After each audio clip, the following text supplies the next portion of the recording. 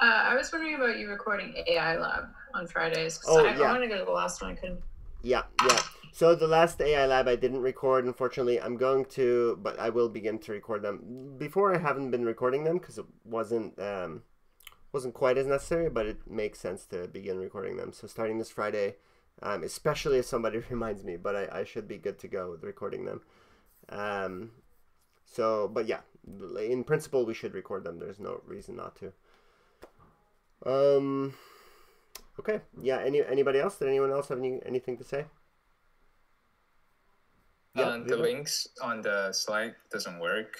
Which Is link? there any way to get the slides or Ah, the syllabus? yes, I know. Yeah, the slides are broken because I had to move them from the Google Droplet. I will share. I will basically share these slides afterwards, and we'll start using these slides anyway. The slides are updated, so it's better to just use the ones that I'm going to be sharing with you today. So I'll export these slides after the class, and I'll add them to the syllabus. So yeah. Okay. Any? Oh, Yeah. but where's I didn't see the syllabus link on the So ML4A as I said, website. the syllabus will be here, ITPS 20. Right now it's not there. It's just ITPS 19. I will put it up either today or tomorrow. Okay, got it. Yeah. Okay. Anybody else? No. Okay. Then let's get back to the slides.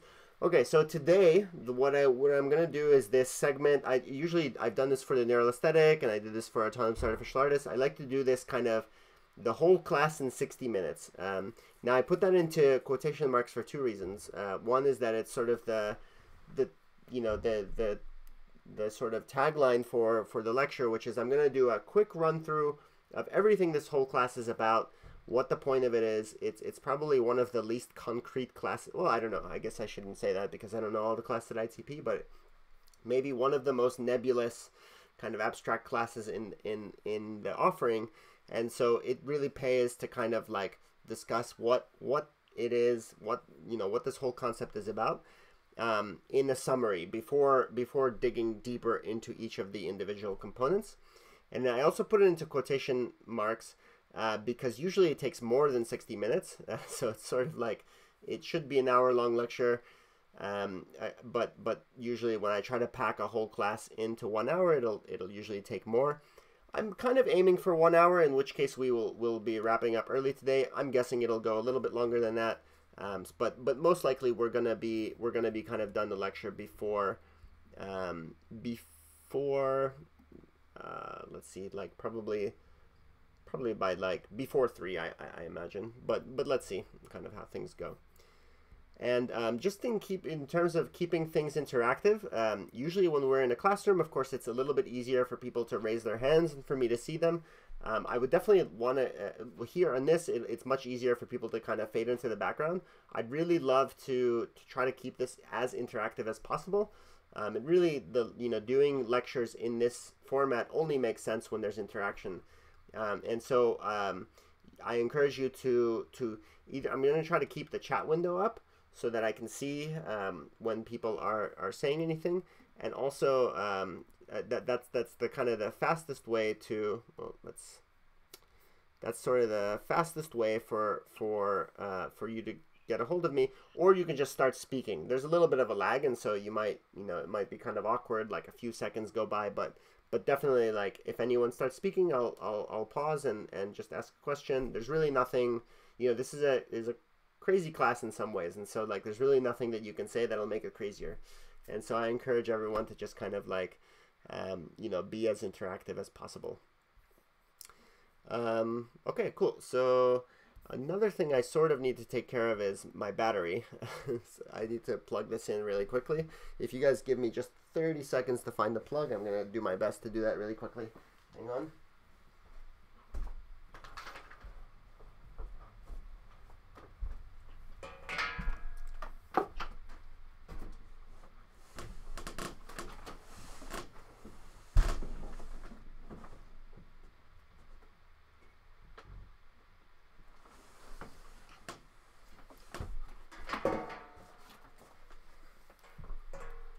Okay, just kidding. something I'm gonna have to take care of during the break because I can only find these two-pronged ones in this room.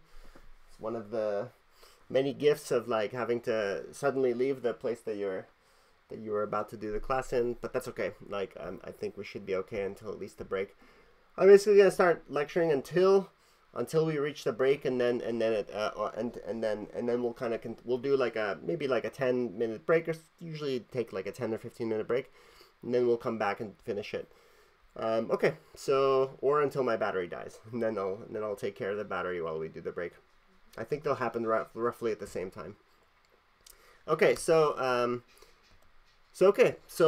autonomous artificial artist. Okay, what is this? So let me quickly just hide this. You guys can see the slides. Everyone can see the slides, right? And the chat window, I'm just going to kind of hide over here. Okay, so the basic idea of an autonomous artificial artist is that it is an artist. It's a generative art program whose behavior emerges from the collective intelligence of the network of participants who make it. I'm going to make a case later for why this is autonomous, right? Because it maybe doesn't necessarily, it may feel a little disconnected from this idea of autonomy. It's going to take me a little while to kind of get to the connection between this collective intelligence idea and autonomy. And then the goal of the generative art program is to create unique and original artworks, right? So it's basically, it's an AI artist. That's kind of the best way of putting it. It's this, and it very much follows from almost decades now of work by artists and researchers and various people that have been interested in creating computational agents which generate art. And maybe some of you are already familiar with some of these ideas. Things like Aaron stand out. Harold Cohen's Aaron. I'm going to talk about that a little bit next week.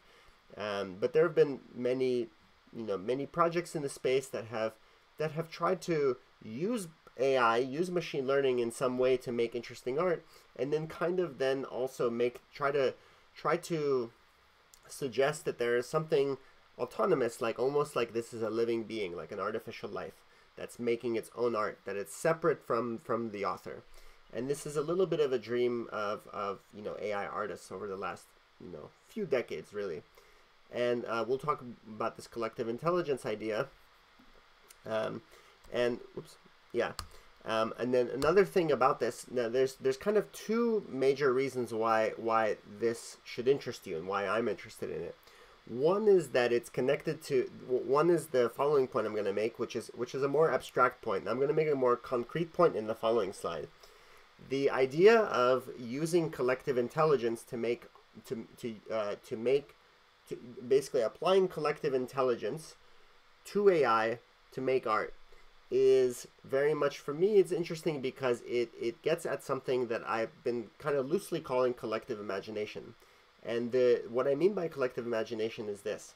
There has been for a long time this concept of collective intelligence, right? So when we talk about the internet, people will talk about, there's this buzzword, collective intelligence, that there's a sort of intelligence, there's a sort of agency among all of us connected to the internet that is a little bit separate from each of us, right? That the internet almost has its own mind.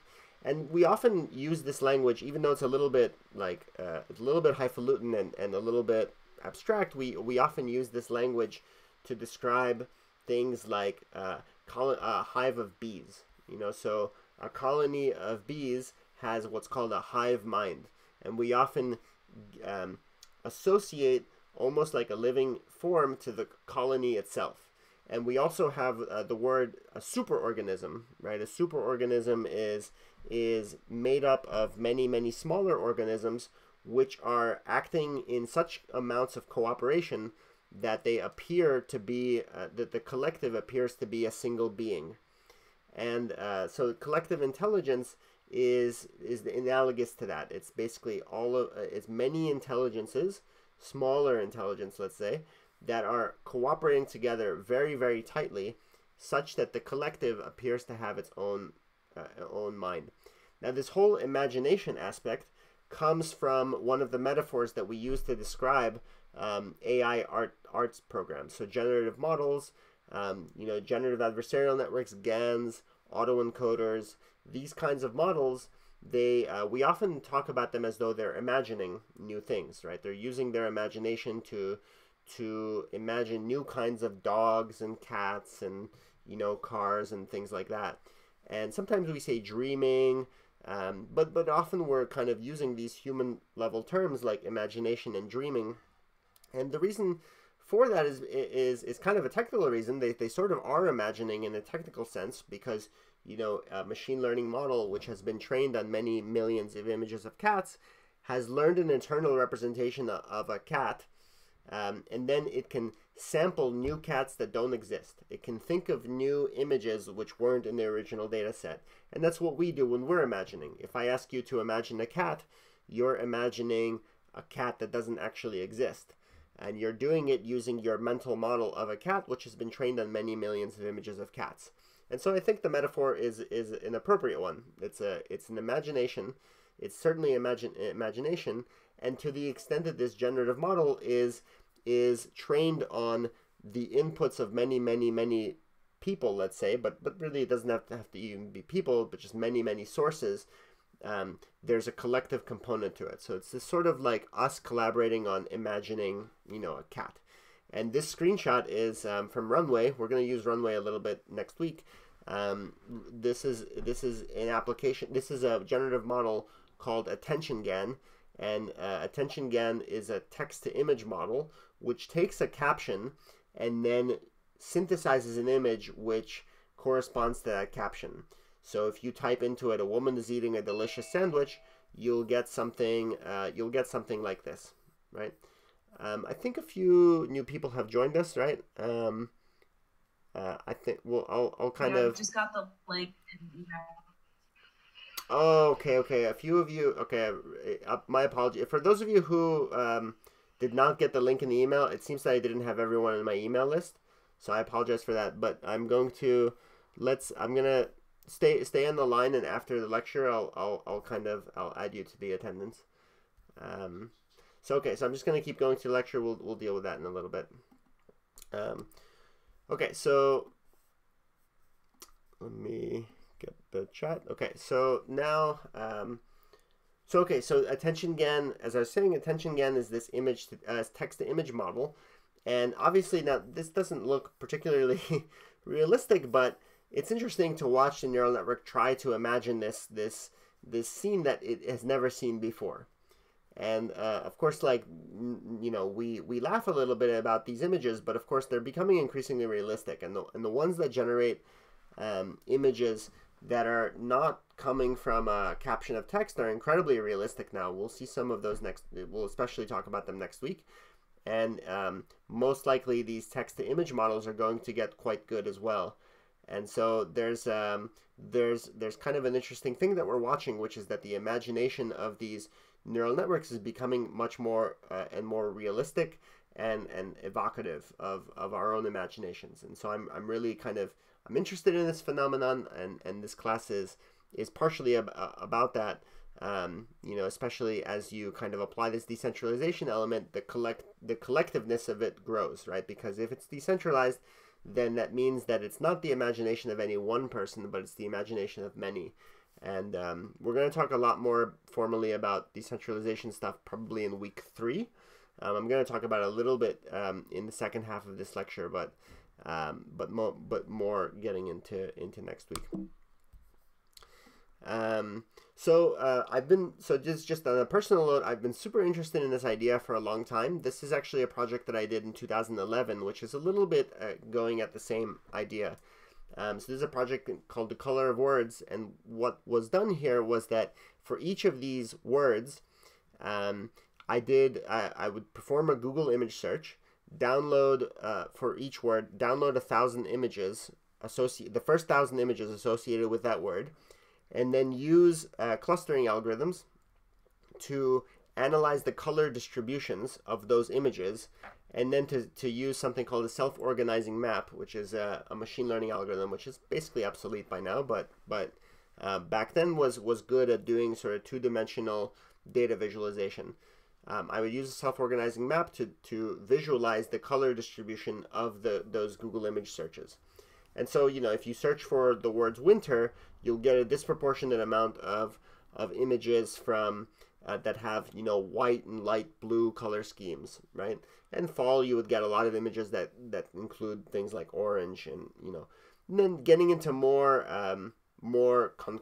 still kind of concrete words, things like desert would be very orange, right? And so it should kind of make sense that we associate these colors with these words.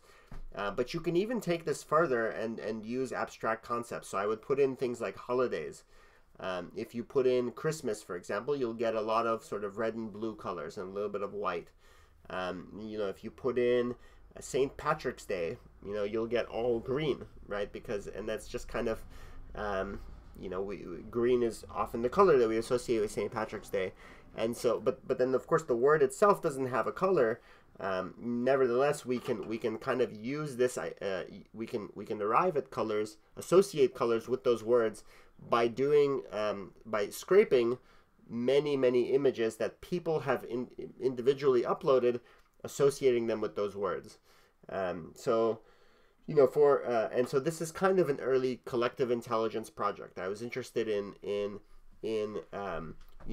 what is there some sort of like a like almost a consensus among all of us about what these concepts look like, what colors are associated with them. And so this is really a little bit like a much souped up version of that idea. Now the idea is so this idea of the autonomous artificial artist is very much multifaceted. And it's not new. I kind of want to stress that this is in many ways an old idea in certain ways. It is an idea that lies at the intersection, as far as I can tell, of 4 different fields. There is, of course, the computer art element.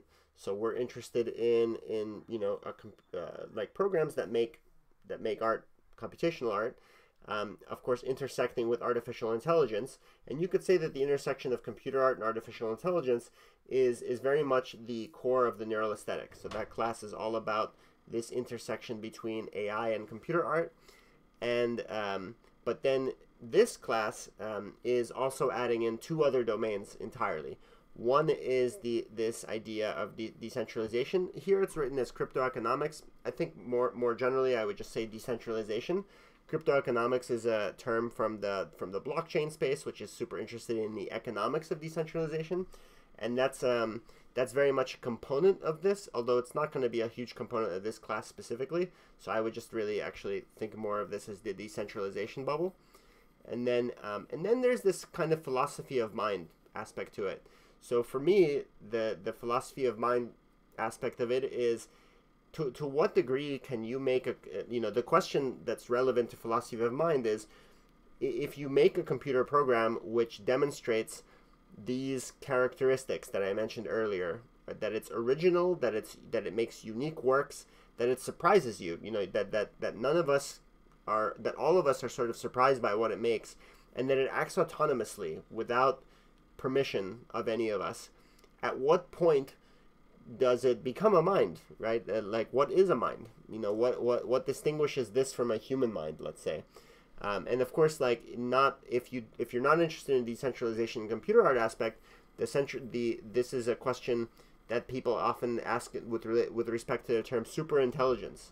So at the intersection between philosophy of mind and artificial intelligence is this idea of superintelligence.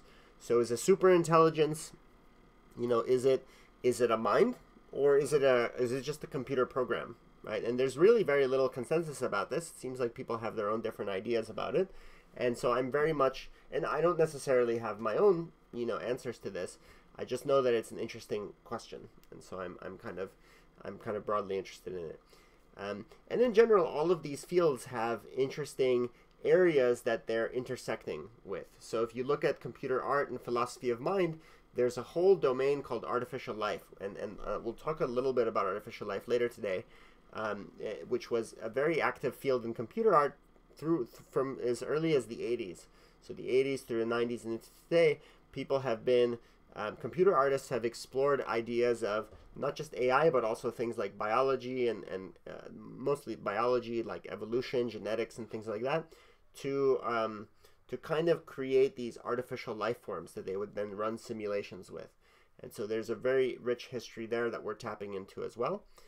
Then, you know, between computer art and decentralization, there's this whole crypto collectibles thing. This is a very, you know, this was probably a hotter thing, like, let's say last year or 2 years ago, but still kind of an area of emerging interest. And then I've also run workshops that are kind of concerned with just decentralization AI, and that's your sort of decentralized AI. And we're going to talk a lot about decentralized AI in the third week. And then when you add any three of these bubbles together, you start to get some weird areas that are much more contemporary. So the AI art is kind of the most familiar one to people. You know, this is combining the sort of computer art philosophy of mind AI. And then some of these others may not be well known to you. So the idea of AI DAOs and art DAOs, I'm going to get into a lot a little bit later today, and a lot in week 3. And same thing for Crypto. Crypto is kind of the first attempt to merge any of these things a little bit with AI, or merge the decentralization and computer art with AI. And then the autonomous artificial artist is smack in the middle. Yeah, I think it's all of these things. And so it's a concept that's interested me for now a couple of years, even though I've made very slow progress on it. And so this class is really going to be unpacking that idea. Now, another question that I want to address is why is this relevant now? You know, so up until a few weeks ago, all of us thought we were going to be in this classroom together talking about art and ideas and things like that, and suddenly this whole coronavirus hit, and now we have this global catastrophe. And the thing is that for me, this idea runs deeper than the art itself, and so I want to address this right now because I want to connect it very much to the circumstances we are in. And again, not just coronavirus, but even in the absence of coronavirus, you know, we're living in the age of climate change, worldwide debt, you know, planetary scale catastrophes. If someone sneezes in some other part of the world, it leads to a global catastrophe. And so, like, I want to stress that the idea of the autonomous artificial artist is not even really at a deeper level about the art it makes. It's about a generalization. Because and this will make more sense later when we describe how it should work, but the mechanics of the autonomous artificial artist that I've proposed uses a set of peer-to-peer technologies. So we want to use new technologies, including, as I mentioned earlier, federated learning, multi-party computation, and other kind of decentralization technologies to get computers that are peers with each other to cooperate over some kind of a high value computation, right? And that's what the in our case it's an artist, so it's generating some artwork, and maybe that artwork is valuable, but the thing is that this construction that we're going to create generalizes very readily to any kind of network of peers that are cooperating over something valuable. So they could be cooperating over something valuable in the medical space, in which, you know, some degree of autonomy and privacy is very necessary to preserve. They could be doing so in the financial space. They can be doing so in more ways than certainly I can imagine. And so that's what this is sort of like very much getting at. I just noticed there's a question in the Zoom channel. Can you elaborate? So Aditya asks, can you elaborate what you mean by trustlessly? Yes. So in the decentralization world, trustless means that you can cooperate with some unknown person or computer, you know, network without having to trust them. So so this is used a lot in Bitcoin, for example, right? So when you you can send a Bitcoin to somebody with trusting that all the peers that you don't know are not going to screw you over somehow. And the reason why it's trustless is because we know that the mechanics of the system should prevent anyway, anyone from maligning it. That's a bad example. That's actually a bad explanation of trustlessly. Let me start that over. Trustless means you don't have to trust the system that you're cooperating with, right? So again, just going back to the Bitcoin analogy, Bitcoin is a trustless system because by the way that it is designed, it can withstand individuals being malicious, because the whole it does not collapse under maliciousness of a few peers. The whole system is sort of guaranteed to work because it is too expensive to be malicious, essentially, and so you don't have to trust it to cooperate with it. This will also become a little bit more clear when we talk about the mechanics of decentralization, especially with respect to machine learning, which will be a little bit later today and in week 3. But good question. Yeah, I didn't unpack that quite well. Anyway, going back to this idea, I want everyone to sort of keep this in mind as we describe the idea, as we construct it. You know, that it's not necessarily about making art. It's about making some computation that generates value, right? And in particular, a high performance computation, because we've already solved the sort of low performance computation pretty well with blockchains, but blockchains don't really scale to anything like high performance computation, like machine learning. And so we're going to have to use new technologies for that. Some questions is, so that this class will try to address is how would such a network work? How do the nodes that are involved in it govern it? And how do they ensure that it's benevolent? So how do you ensure that a decentralized system is not doing harm? And those are all super complicated questions, and we're not going to really be able to answer them in this class because they're sort of open questions. But we'll be able to maybe make some progress towards understanding, certainly to understanding what doesn't solve them, but also to understanding some of the strategies that people are thinking about in terms of making them somewhat immune to bad behavior. And then I made this slide just before the class, and so that it may be a little bit undercooked, but I kind of like this relationship between the two ways of looking at this course. The one is this autonomous artificial artist, and which is I say a concrete objective and an abstract concept. So what I mean by that is it's concrete in the sense that I can describe exactly what an autonomous artificial artist does. It's a generative model that samples images or sounds or texts. But it's abstract because it's an artist, and so it's an artist is necessarily abstract. But then the more abstract way of looking at the objective is that what's behind the autonomous artificial artist is that it's really just a peer-to-peer network of people or computer networks cooperating to jointly train a machine learning model, which then they then share together under some set of rules that they all agree to by consensus. And so that's much more concrete as a concept.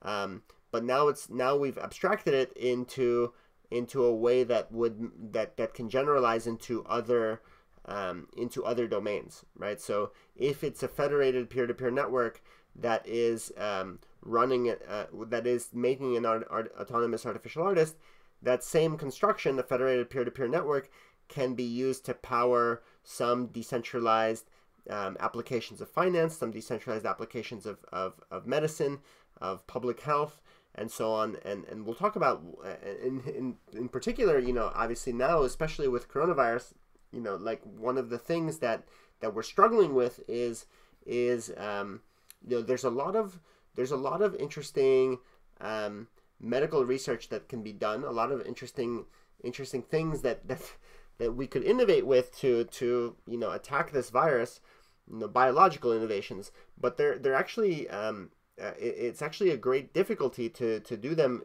in particular in the US, but everywhere really, because of privacy regulations, right? So because biomedical data is extremely sensitive. It's very private. It's of course very important for people to have privacy controls in biomedical data.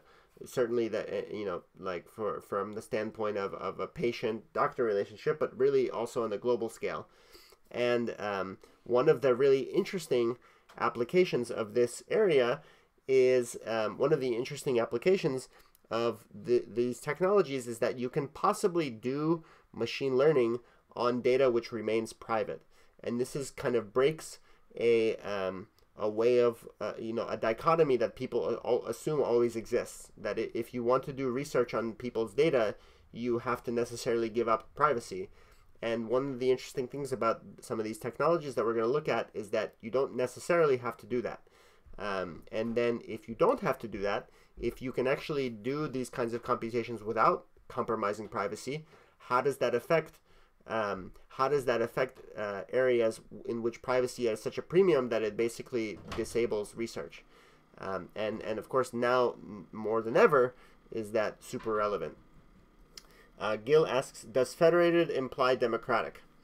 I would say that so I would probably personally, I think we should decouple those words, because a federated system is not necessarily democratic, and a democratic system is not necessarily federated.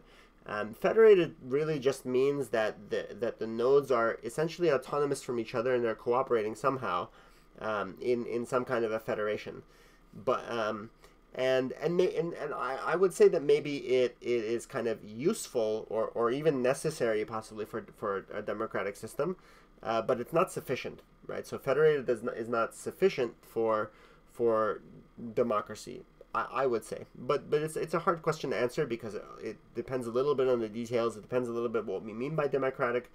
And so I would stress to maybe decouple them, but it's a good question. It's hard to say. Okay, so that was the sort of meta about this. Let's just see how my battery is terrible. Okay, so how about this? Oh, and then we're close to halfway through the class, so let's do this. Let's take a 10-minute break, or let's return here around 1:40.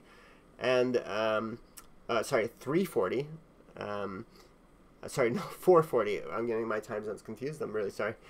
4:40, we'll return. And in the meantime, I'm gonna try to set up my battery here, and yeah, and then we'll kind of get going back with the lecture. Okay, so let's be back here at 4:40. Okay, I'm gonna stop sharing the screen, and we'll be back soon.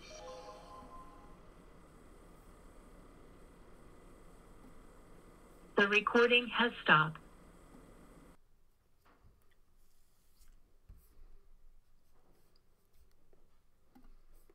This meeting is being recorded.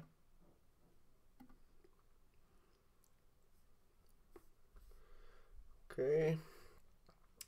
4:41. So people should be getting back pretty soon. Hope everyone's had their afternoon coffee.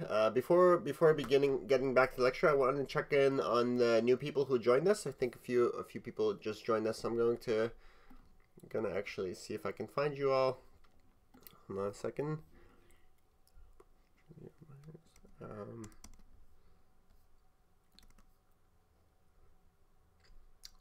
Is it Julia Myers? Yeah. Oh yeah. I think for some reason the registrar, are you Juju Myers? Is that right? Yeah, that's both. Okay, great. Whatever works. You didn't get my original email with the Zoom link? Is that correct? No, I didn't. I got an email from Dante. Yeah. Okay. Yeah, that's my mistake. Whatever time I joined. Yeah, I must have been. So I've been emailing the same list for the last few weeks. It must have updated after the registrar, so I just didn't have you on there. But I'll add you to the email list. Okay, that'd be great. Thank you. Okay, 1 second.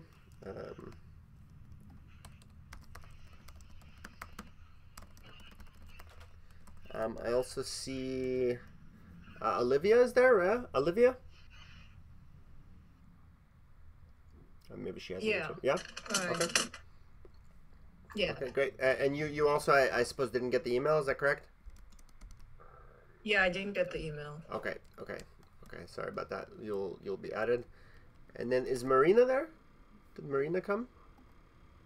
Oh yeah, Marina. Yes, Yeah. Hey, Marina. Yeah, I also only got Dante's emails, but not Okay, yours. gotcha. Okay, so now everyone's joined. That's great. No one's absent today. For the three of you who joined later, I'm really sorry about the email mix-up. I just didn't have the up-to-date email list, but I'll add you guys. I'll add everyone to the email list, and start following all future emails. And this Zoom link will work. It should work if I understand correctly. Should work for all of these, for all of our sessions.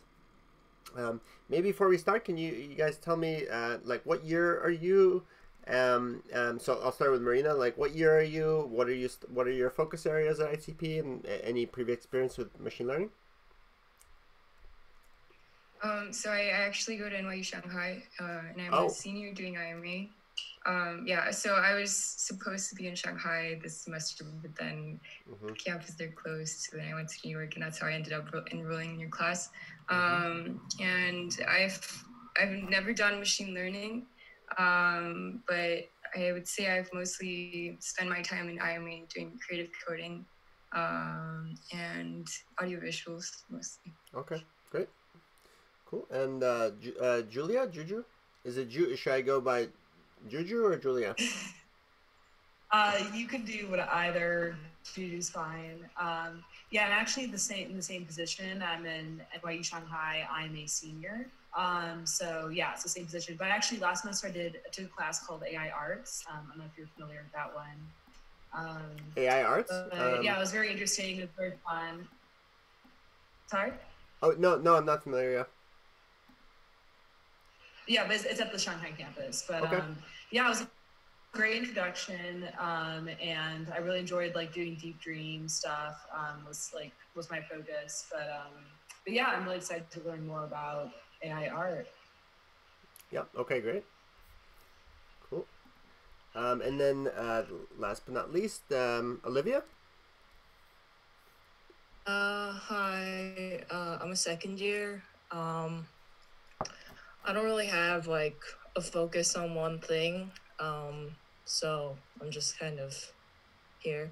But I took one of the like identity classes last semester, which I think was taught by like Dan and another runway person, but I forgot his name. Oh yeah, and Anastasis, that's right? the- Yeah. And that's the only machine learning that I've done. Yeah. Okay, cool. And so you did a little bit of runway stuff with it, right? I used runway, and then I did like fast transfer styles, like on my own. Okay, cool. Okay, great. Well, welcome to the class. For those who came in a little bit late, I am recording the lecture, so all of it, if you missed anything, it'll be available afterwards. So yeah, and I'll kind of when I basically after the class at some point, hopefully today, if latest tomorrow, I'll get the syllabus updated, the link to the video updated, and then also some information about how we'll meet next week, whether or not I'll do a pre-recording or anything like that. We'll kind of see depending on how this goes today. Over the break, I got a question from Aditya, so I'm just going to read this out to everybody. So Aditya asks, I don't know if it will be addressed eventually, but a question I have is, how do we resolve the ownership of a federated system for a purpose such as regulation or liability? If someone was to sue the federation, what would the liability of each individual node be? Can an individual node try to sell the artwork? I'm especially thinking of a context such as healthcare, since you mentioned it, where protections are so much tighter. So it's a great question, and it's a question that unfortunately we won't be able to fully solve over the course of this class for two reasons. One is because it's an open question, so there's not really any very there's certainly lots of thinking in this space, but there's definitely not any any solutions yet. Partially because the technology itself is so underdeveloped, and so there hasn't been a lot of thought into it outside, especially among legal professionals, because legal professionals have to deal with legal questions that are relevant to existing to questions, not speculative ones. So there's still a lot to say about that. A second reason why we won't fully answer is because it's somewhat out of the scope of this class. So like when you talk about these federated decentralized systems and then you throw in things like AI and computer art, you're starting to get a lot of stuff that's relevant to the class, and unfortunately you just can't cover all of it. And I'm personally not particularly schooled in questions of legal questions and liabilities. I'm very interested in them because of course it's very relevant to this construction, and so I have some knowledge, and I'll actually try to answer it in a little bit just now right now. But for the most part, it's something that I can't really competently answer in much concrete details. What I can say about it is, so first of all, I'll answer the last question first. Can an individual node try to sell the artwork? So for an autonomous artificial artist, if we do it right, then no. Actually, an individual node cannot sell the artwork, or at least not the nodes that are. So the idea would be that you can only make an artwork with the cooperation of the whole network, and so then you can attach whatever rules that you want to it. So it could be that the only entity which is able to sell the artwork is the whole network itself. An individual node could buy the artwork. That's different. Any individual should be able to buy the artwork, but it should prevent any individual node from selling the artwork, because the individual node will not be able to, will not have the whole model to themselves at any given time, and I'll that may we haven't yet gotten into the mechanics of how or how that would be, so we'll address that later. But that's the short answer to that question. And then the question of liabilities, it's like I said, it's a really open question. Like, how does a decentralized system have liabilities? So one thing that I'm that might help us a little bit is that other people are already figuring this out, right? So there's a question for Bitcoin, right? So what is the liabilities involved in Bitcoin or Ethereum? It's, as far as I can tell, it's pretty cloudy. It's pretty gray area. I think in some cases there just isn't there sort of isn't. It's a little bit lawless in some places. Now I think laws are coming. The more that these things are regulated, the more that we figure out, we arrive to some answers. Now in theory, if this artist is an entity itself, then the artist itself, like this network, the autonomous artificial artist, could itself be liable. Now, how does it work when a non-human entity is liable for something? Well, we already have that to some extent with corporations. Corporations are non-human entities which are liable for damages, and so maybe some of that law can translate into the case of a decentralized network, but it doesn't translate seamlessly, of course, because now the decoupling from humans is even more apparent, because at least corporations have CEOs and boards and governors and stuff that might be responsible for it to some degree. With a decentralized federated system, that's even less so, and so it could be that you can punish the entity itself. Maybe the autonomous artist is sort of banished, and then maybe then there are ways of punishing in the blockchain space financially. So an entity that is staking money into something could lose it, if they misbehave. And so I imagine that there are things that can be done in that direction.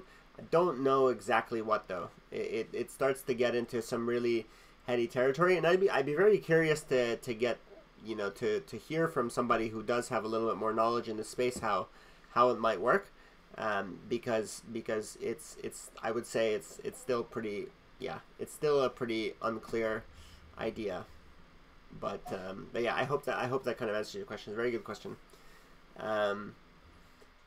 And is anyone else any other questions? You can feel free to just speak if you have something on your mind. You can also type it before we get to the slides.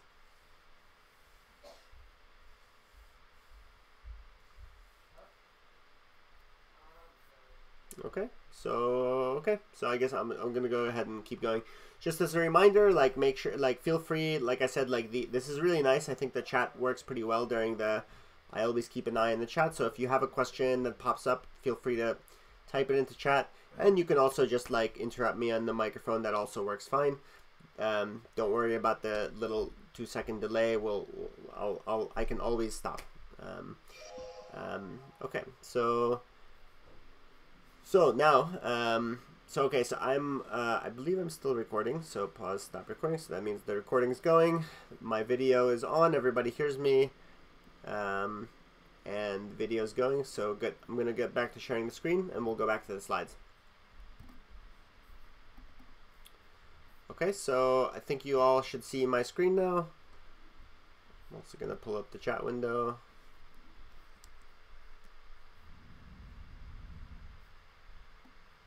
Okay, so leave the chat window here and get back to slides. Okay, so we ended the first section with this idea of the concept, and we discussed this. I know this is a little bit of an abstract slide, but the idea is that I'd like for everyone to sort of keep in the back of their head while we're going through this class is that an autonomous artificial artist is just a specific use case for a more general framework or a more general set of technologies that can be used which can be described as a federated or a peer-to-peer network. Those two things are not exactly the same, but let's just say, federated, peer-to-peer, decentralized network that are cooperating together to jointly train a machine learning model which they share, and I'll describe what I mean by share later. We'll get into the mechanics of it much more in week 3, but when we introduce a lot of these like the core decentralization specific technologies, we'll describe what we mean by sharing, but just from a sort of like high level view of it, sharing means that they own it together, they can only use it together, and they cannot individually, they can't copy the model, they can't co-opt it. It can only be used in the context of this shared enterprise that they have, and there are ways of enforcing that technologically, and we'll get into those later in the class. Now, and actually not just later in the class, but even a little bit. We're going to even get into it a little bit in the next few slides. I'm going to describe a little bit these technologies, at least in a high level way, and then we'll unpack them much more in the following weeks, basically the following 2 weeks, especially week 3. Now, I like to start. I'm going to shift gears a little bit and start by talking a little bit about the internet. And we're going to talk about the internet because it's going to, the whole point of these next few slides is to bring up the problems that we're trying to solve. And the problems are very much native to the internet. They don't exist quite in the same way in meat space, as we call it. In cyberspace, you have both the problem of networks and the solution of networks. And of course, the biggest network is the internet. And I want to kind of start by pointing out some things that we're finding to be a problem with the internet. And I really love this cartoon, or this is a tweet from someone on Twitter named Daryl Ginn, who basically made a little parody video of every website. This was made in 2018, but it's still the case in 2020. So this is an animation of how every website in the world works in as of 2018.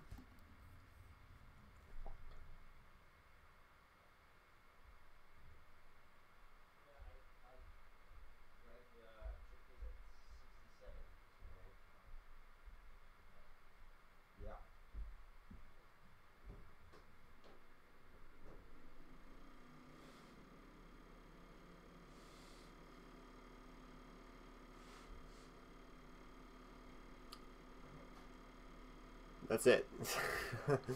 So I really enjoy this video because it kind of, does everyone find this familiar? So each of these, you know, these nuisances that we see on every website that we visit right now. So, you know, you get notifications, you like ad block-ups, you have to sign up for things, you have to, you know, accept cookies, you have to sign up for some kind of a subscription plan, then there's a little chat bot that's annoying you, then the thing doesn't even work in Chrome, then you have to share it in social media. It's just really awkward to use pretty much every website in the world right now. So so this is kind of every website ever right now. Well, let me kind of get back to this. So first of all, like, why is the everyone here is old enough to remember the internet from 5 to 10 years ago. Why does the internet have so many why does every website have so many of these pop-ups coming up annoying us before we just enjoy the content? Well, it's a hard question to answer because it feels like there's a lot of things, right? But I think there's a macro answer we could give which kind of explains all of them. The answer is that the predominant business model of the internet doesn't work right, in my opinion and in the opinion of many other people, and it's kind of been corrupted a little bit. So what we've gotten used to is that when you go to a website, you get all of its services for free, and you know, maybe you pay for that in looking at advertisements. And that's basically how websites work now. There's kind of some advertising, there's some kind of relationship between the consumer and the website that says, you know, you can use this service for free because provided that we show you advertisements. And this kind of worked for a little while, but it really, first of all, gets away from the way that real value transactions work in the real world. Usually when you get a service from somebody or something, you pay for that service specifically. But in the internet, you pay for a derivative of that service, right? So the advertising is sort of one step evolved from that, removed from that transaction. And really, usually it's even more than one step removed because advertising networks have become very complicated. So now there's sort of like multiple levels of hierarchical organization of advertising networks that are extremely complicated and difficult to understand, and somewhat irrelevant for us to understand. The point is that the transaction is not, you know, you cannot really get the service for free. Of course, no website could actually operate that way.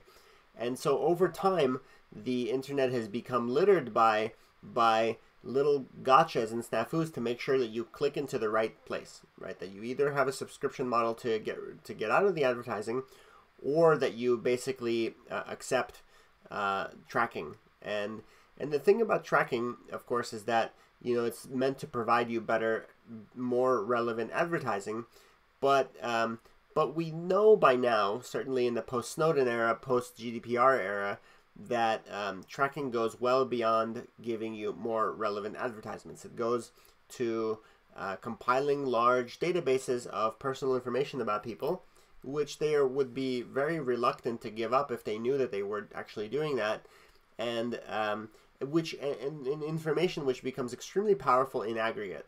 And what websites figured out is that this transaction favors them. So because for you as a consumer, you know, for you to give just a little bit of data doesn't seem like a big deal, because, you know, what is one piece of data by itself?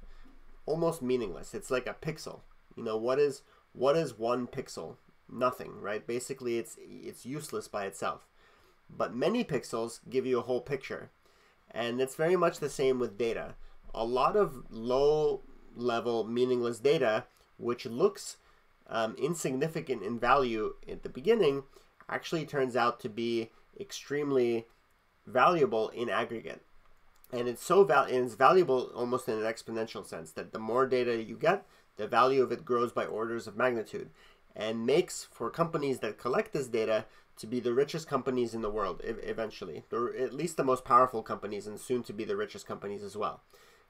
Right now, we're living in an age in which Google and Facebook account for 70% of advertising revenue, I think, in the internet, something like that. which is unprecedented. And that's two CEOs which have enormous influence over the entire sort of information delivery, content management system of the internet. Now, another problem with websites is that because they're based on advertising, they are they essentially get paid by clicks, by attention. So all of these websites are competing for the attention of consumers, and of course, consumer attention is extremely scarce nowadays because there's a lot more information than there are of us to consume it. And so there is this kind of race to the bottom for companies to tailor their services around getting as many clicks as possible. And often we all sort of agree that it degrades the quality of their services. So, you know, there you have this phenomenon of clickbait, and you have the phenomenon of fake news, and you have the phenomenon of, like, you know, advertisements that are very misleading. And it's all because the companies are incentivized to give you that kind of stuff because they get paid more the more of your attention they consume. And to consume someone's attention, you can the best way to consume someone's attention is to make them anxious. So that's kind of one thing we figured out in the last few years, is to give them bad news and make them anxious. And that it turns out that people have inbuilt mechanisms, psychological mechanisms, to react very strongly to negative attention-grabbing information, much more so than positive grabbing information. Because, you know, why would we react to something positive? Everything's working right now. That's positive. No one cares. You're a machine that's made to survive, and to survive means that you need mechanisms that grab all of your attention when something bad is happening, like a predator is eating you. And so for humans, that translates into reacting to things that make us either angry or anxious, or or what have you. And so now it really feels like the internet has become polluted by this. You know, that companies are basically realize that the best way to grab your attention is to make you angry. And now we're finding out that a lot of people more and more are beginning to think that this isn't the right way to frame this value exchange. Maybe it would be much better if companies had to compete for end goals that users specified. So that would be maybe an improvement, and so maybe that's something that we can actually do. And a lot of interesting projects in the blockchain space, you know, maybe something like Brave Token, which we're not going to talk about, but you know, just to mention very briefly, or the basic attention token, something like that, are actually trying to flip this model a little bit, and saying that maybe it makes sense to pay for services directly, and that maybe even better that you can create you can try to create a positive alignment of incentives, that a website should profit more if they give you really what's good for you. And what's good for you is something that you decide for yourself. And maybe that's something that you can build into the internet. So that's kind of the state of the internet today. Now, why is this relevant to the class? We'll get into that. I wanna quickly quickly first connect this to the distinction between like centralized systems and decentralized systems, and then we'll get into why this is relevant for the kinds of networks that we'll be constructing in this class. So I think one problem, maybe you can argue that this is sort of the root cause of this incentive disalignment, is the fact that the way the internet works is predominantly server client based. So on the left side, this diagram, the server feeding computers, you know, and this could be your Google or this could be your Facebook, is the dominant paradigm of cooperation over services on the internet. And the problem, you know, that and maybe you could say that maybe, you know, one problem with this model is that the server and the client have sort of different responsibilities. They have different responsibilities. They receive and transact value differently, and so they have different incentives, right? And so there's perpetually a tension between what the server wants and what the clients want. the server, wants to maximize attention. The clients want to maximize the value of the services they receive, for minimum payment, let's say. And there's this tension between the server and the client that leads to an arms race between them to basically, tilt the system in their own favor.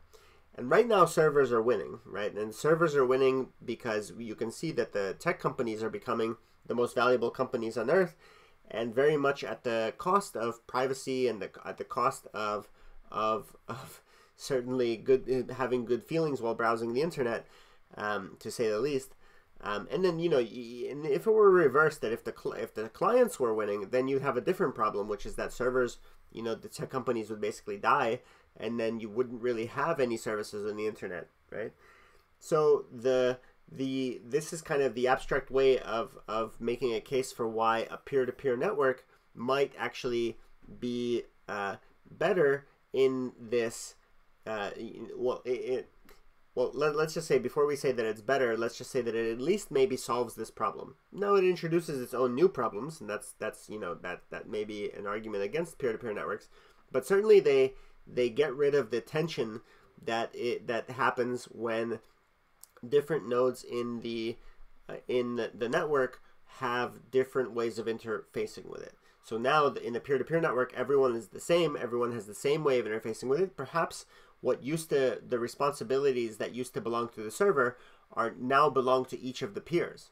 Now all of them are participating in in serving content, and therefore they essentially are both the servers and the clients, and therefore they have all the exact same incentives as each other.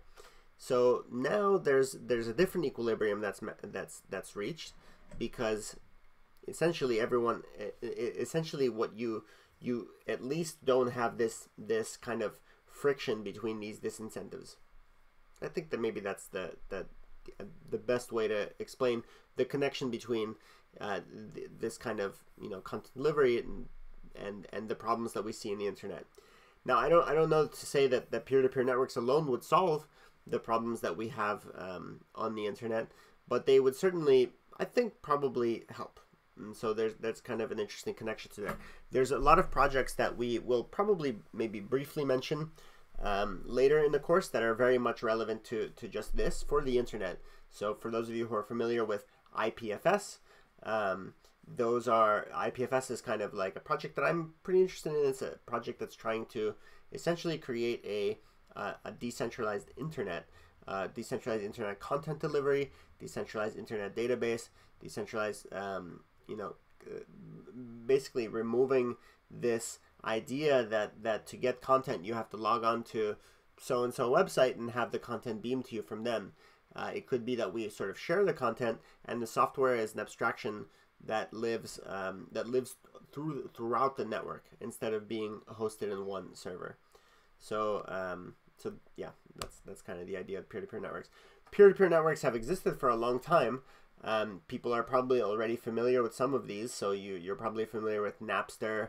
I think a lot of us, can remember using Napster to download music for free back in the 90s, or whenever that was, maybe early 2000s. A more modern version of that is BitTorrent. So people are probably familiar with BitTorrent.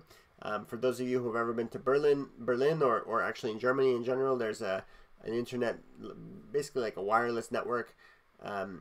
It's a community-driven peer-to-peer network for internet services called Freifunk. There's something like that in New York City as well. Then more modern versions of this, there's Mastodon, which is not decentralized exactly, but it's a federated version of Twitter. Then there's Diaspora, which is kind of died out, but was originally supposed to be a decentralized version of Facebook. And all of these pre-exist blockchains. So peer-to-peer networks are certainly nothing new. We've had these for a long time, and they very much grew in response to the centralization of the internet, because the internet was not designed to be centralized. It was designed to be decentralized.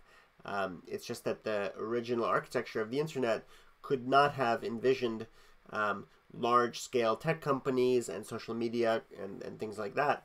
And so the technology stack that they made to to prevent centralization essentially eventually failed.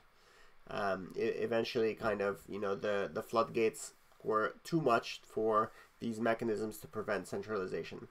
And so we're kind of in this stage where it makes sense to maybe revisit those, revisit the architecture and think a little bit about how it might be able to be adequately improved. So okay. So now moving on from peer-to-peer networks into the more modern version of this, in the age of blockchains now there's been this concept floating around called decentralized autonomous organizations. And again, we're not going to talk about decentralized autonomous organizations in much detail today. When we get into into 2 weeks from now, when we talk about some of the decentralization stack that I'm interested in sort of using, we'll talk about it in more detail. But for today, at least, I want to introduce them. And the idea of a decentralized autonomous organization, or a DAO, I'll just call it a DAO from now on, so DAO or DAO. DAOs are they're not a perfectly well-defined concept, right? But I'm going to try to kind of articulate a little bit about how people mean it so far. A DAO is a computer network which many people coordinate over, a peer-to-peer network which many people coordinate over, which is distinguished from a simple peer-to-peer network like Napster or BitTorrent in one respect, which is that it has some concept of value which can be transacted between them that can be measured, like a currency or a set of scarce assets. In BitTorrent and Napster, none of this exists. You just have copies of files. And so you can't use Napster, you can't put a currency into Napster. It doesn't work, at least not in a decentralized way. Another aspect of decentralized autonomous organizations is that the contracts, the sort of rules that govern it, can be baked into it by putting it into a blockchain where the smart contract cannot be interfered with. And so you have a way of taking legal structures and placing them online and having them be enforced essentially by themselves, and then allowing people to interact with each other through it in the sense that they all understand what the rules do and do not do for them, and they do not need any third party to kind of govern it for them. And so you might say that Bitcoin by itself is an example of this. A lot of people don't necessarily agree to that because maybe they think that Bitcoin is too simple. But in the Ethereum, the world of Ethereum, and this class is not going to be so much about Bitcoin and Ethereum, so I'm not going to take too much time to introduce them. But for those of you who are following this world, you might know that in the Ethereum ecosystem, there are many projects that are trying to create DAOs, which have different functions. A lot of them they're mostly concentrated in decentralized finance, but there is a promise that they may take on applications outside of financial applications in the near future.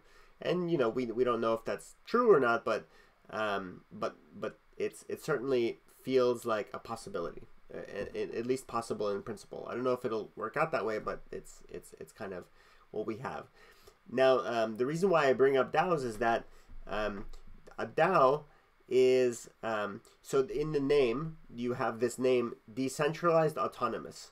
So there's an interesting relationship between the idea of decentralization and autonomy, and it's very, very crucial to understanding the concept of an autonomous artificial artist. Because first of all, an autonomous artificial artist, this construction that we'll be building up over the course of the semester, is a DAO. It's a special case of a DAO with a few extra things added in.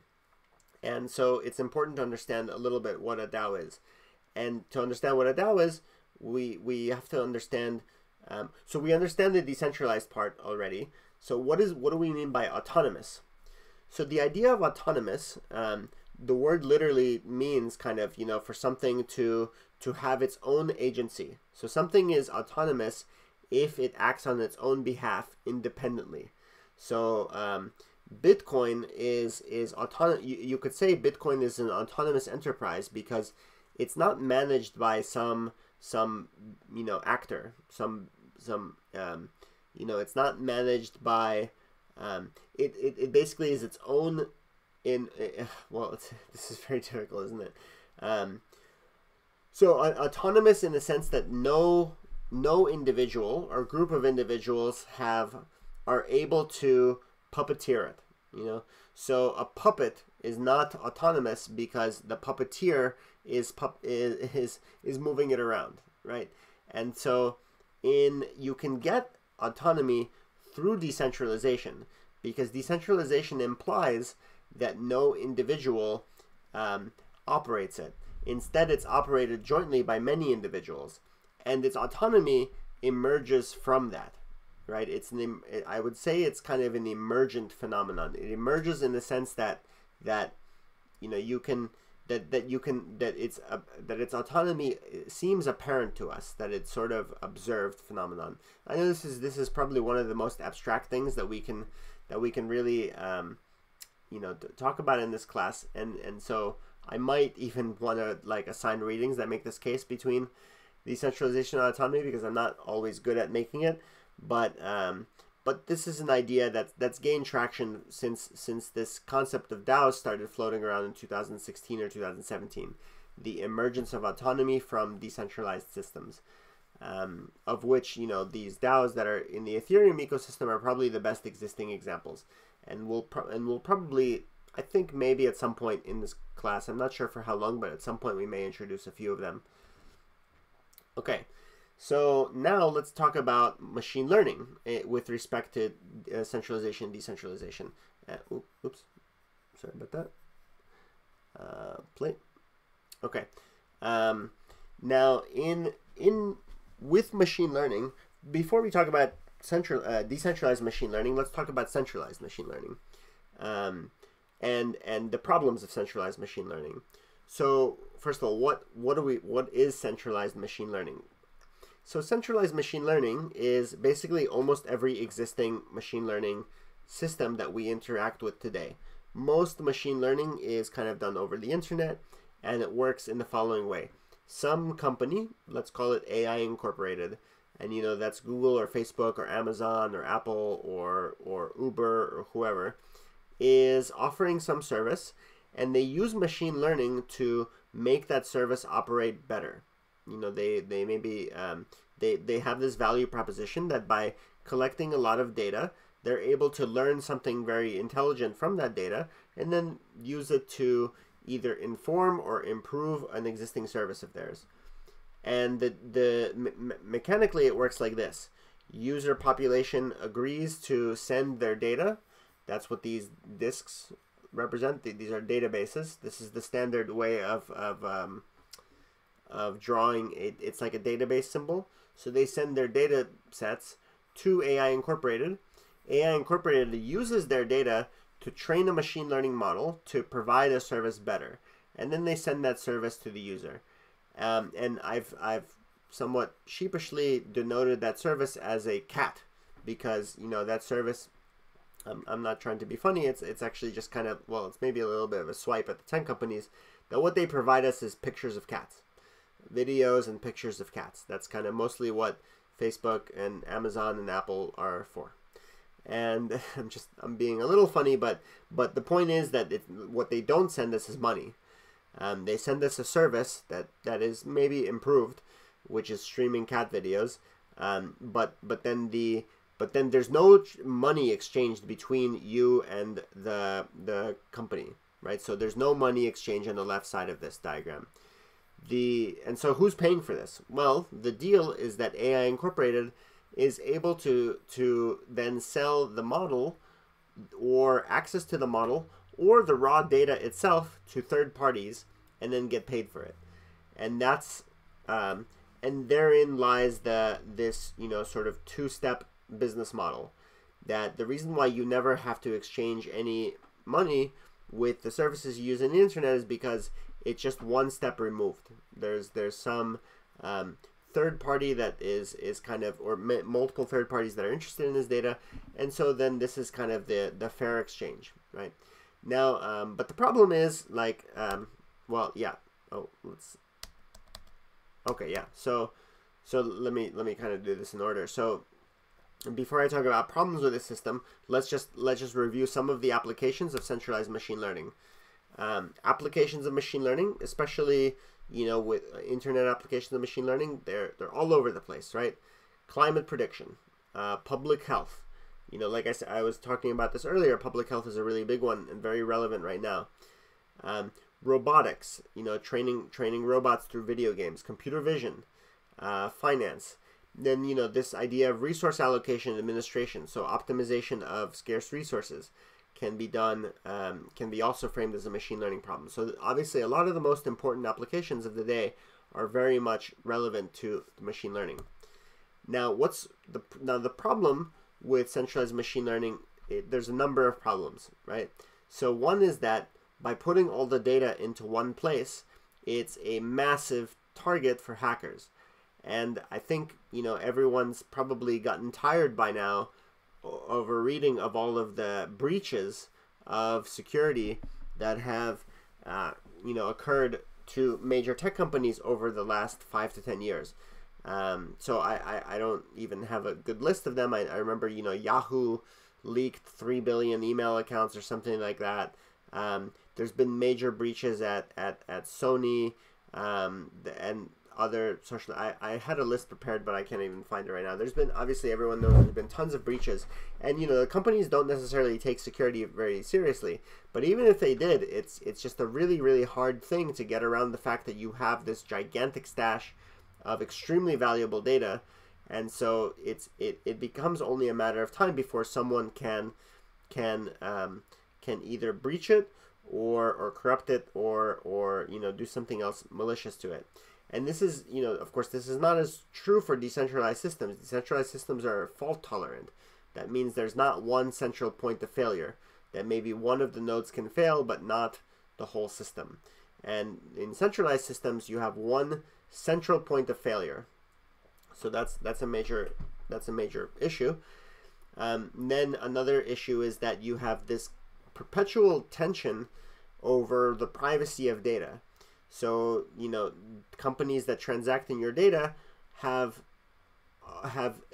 always they always want your data, more permission to use your data in ways that you may otherwise object to. And of course, like, the users would rather that the data would be entirely private. And maybe they care about some things more than others, but they're generally not interested in companies using their data.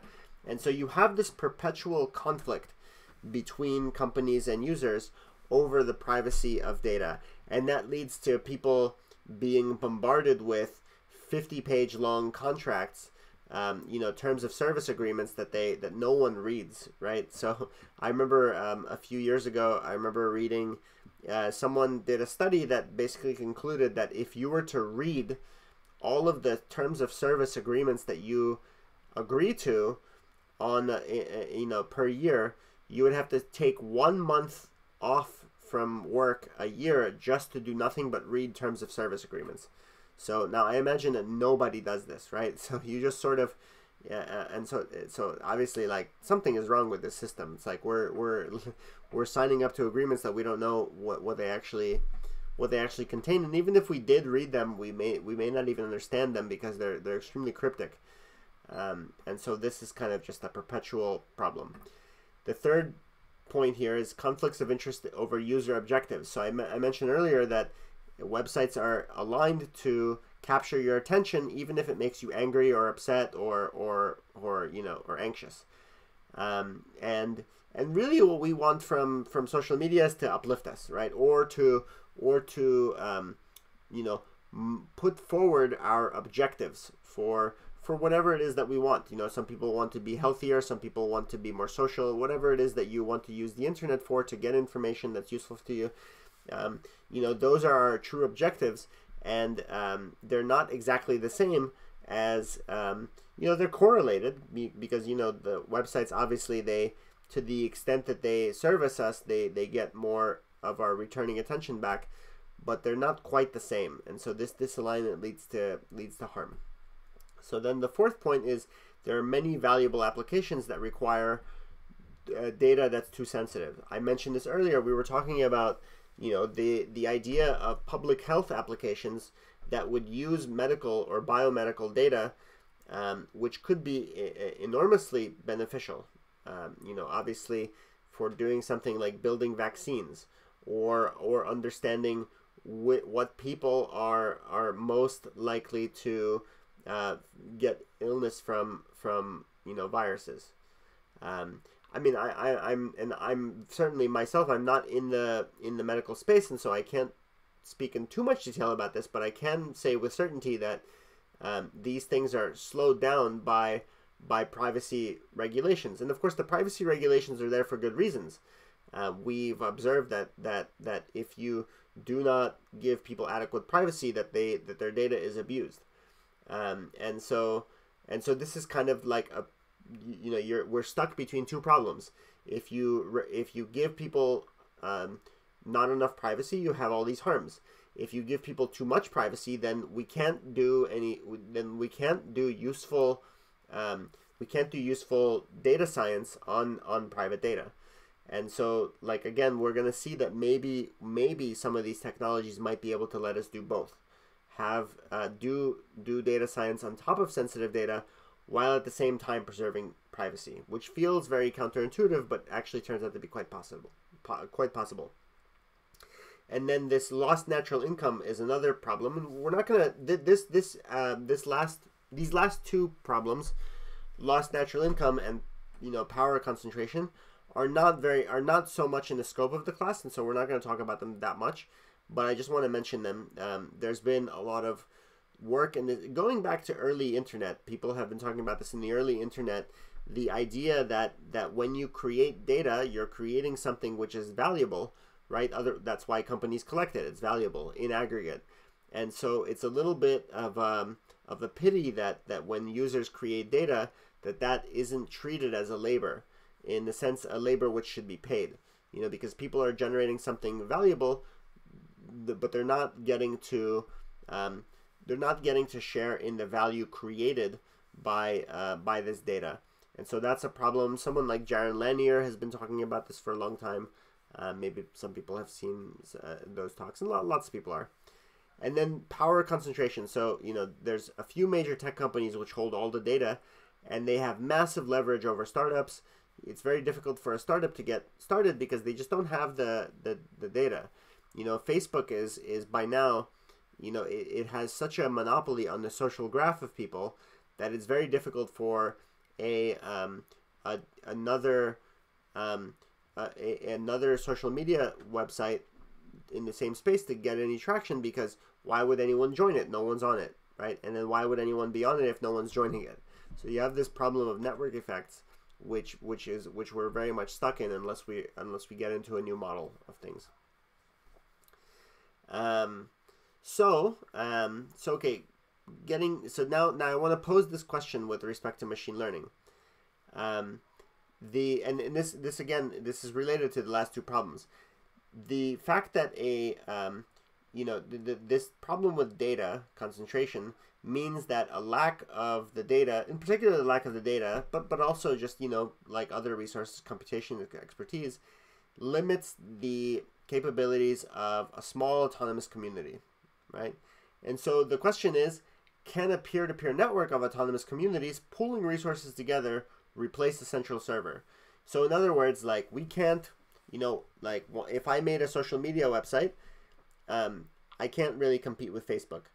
But if I made a social media website that you copy, that everyone copies, that basically we create a bunch of small ones which have a way of sharing their data together, can we sum together to compete with Facebook in terms of social data? You know, that's just as an example. Maybe you can use a Google example. Can we pool together our resources to compete in the scale of Google? And if we did so, would it be better?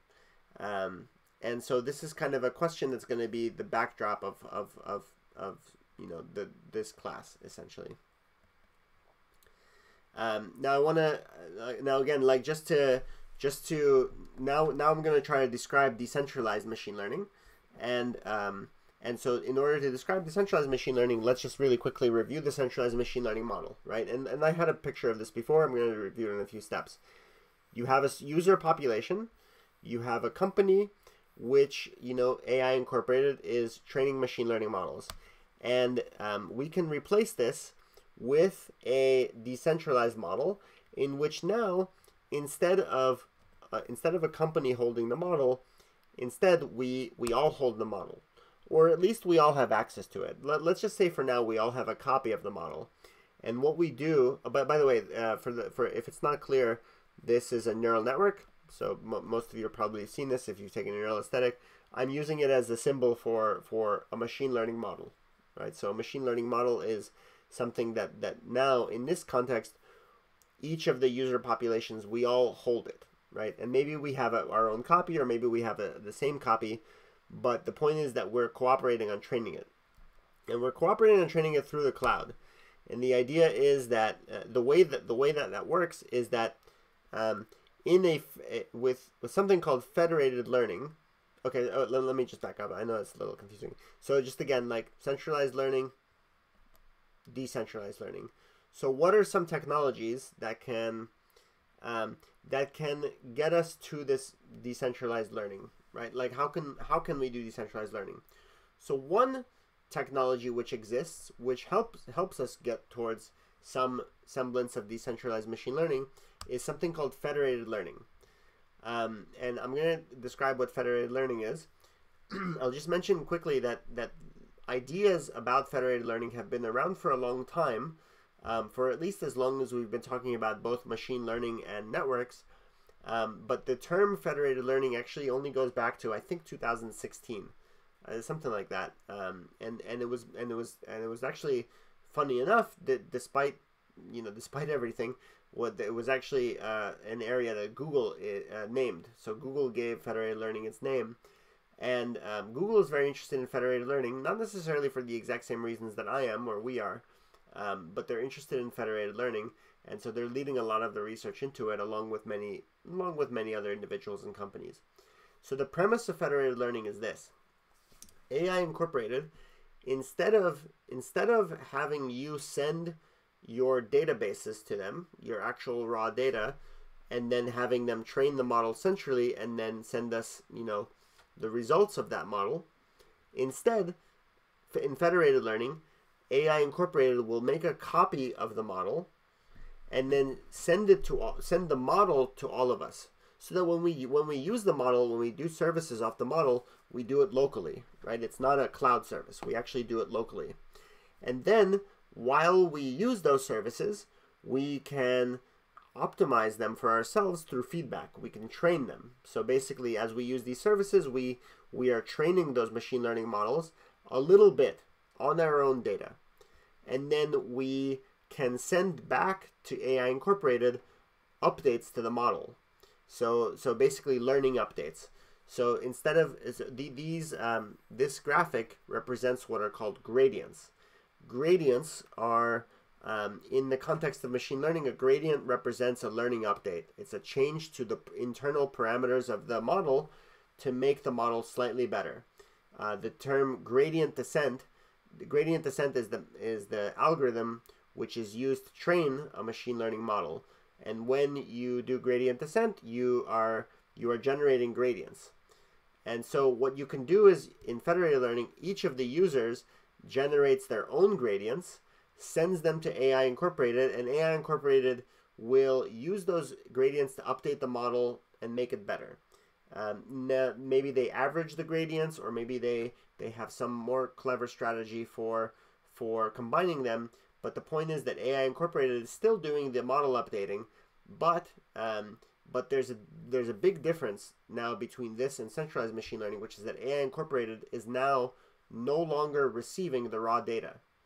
So that's one step towards decentralization and certainly one step towards privacy. It turns out, however, that federated learning by itself is not enough for privacy, for reasons that we'll get into later. And also, it's certainly not enough to decentralization, because AI Incorporated is still the sort of owner of the data. This even introduces some new problems with that, but it certainly doesn't fully solve all of these problems. But it is a step, because basically what we obtain from this is a situation where now users don't have to send their data back to AI Incorporated. I don't mean to be cynical, but I always like to point out that one of the reasons why Google is incentivized to do federated learning research is not so much because Google cares that much about privacy from a sort of, you know, beneficence of or benevolence to the user perspective, but because Google is limited in what kind of data it can have users send to them because of wiretapping laws. So you can't have a phone, you know, you can't, if an iPhone's microphone or camera is on, it can't send everything to Google because it's illegal. You know, you can't, it's called wiretapping. And so to Google, there's certainly one, you know, very good incentive to try to do federated learning, is that now you can do machine learning on data which you do not have to acquire, which means that you do not have to violate wiretapping laws. And so for better or worse, that's one of the reasons why Google would do this kind of research. Also because people at Google internally care about privacy. I definitely don't want to besmirch my many friends at Google. Certainly privacy is something that many people, including Google, understands and respects the need for. But also, like, yeah, well, I'm sure the research wouldn't be quite as fast paced if those wiretapping laws weren't in place. In any case, this by itself does not ensure privacy. We'll talk about why. Probably we'll talk about why in more detail in week 3, when we talk a little bit more about federated learning and multi-party computation. The short answer is that these gradients can actually reveal a lot more about you than we think. Even without sending the original data, these gradients are somewhat informative about private data, and so we're going to have to make more steps to this. So yeah, as I'm just summing up, federated learning does not guarantee privacy. Now we have this new problem that the model is out in the open, and so it can be copied, and so maybe Google doesn't want that. The lost natural income problem is sort of not addressed at all. The data oligopoly problem is not solved either. And also this is kind of a joke, but it's you know, it's kind of funny that this has to be this is also drains your batteries. I want to quickly pause and ask if I'm coming through to everyone. I got a note that my internet connection is unstable. Can people give me a thumbs up if you hear me okay and see me okay? Okay, so mostly okay. Yeah, the slides have been visible. Okay. Just if anyone, if at some point you begin to experience disconnections or anything like that, then just alert me, because I want to make sure everyone's hearing, everything's coming through the internet connection. But in any case, this is all being recorded, so hopefully it's not a big issue, but hopefully everything's going okay. Yeah, does anyone have any? I'll take the moment to pause and ask if anyone has any questions or comments. Okay, 2:40. Obviously, you can see the whole class in 60 minutes is already like well more than 60 minutes. The way. Go ahead. Gene, I had a quick question about the way that Runway works, and you can like train the model. Is that kind of the same thing that you were talking about, or you can train the model on your computer and then it'll like you can share it back to Runway if you want? No, not quite, because in that case you're just training your own model. You're doing the whole thing, and then you're uploading it to a centralized to a place. Federated means that multiple clients are training the same model. So like in Runway, you can train your own generative model, but imagine if 20 of us trained the same generative model, that we sort of pooled our data together.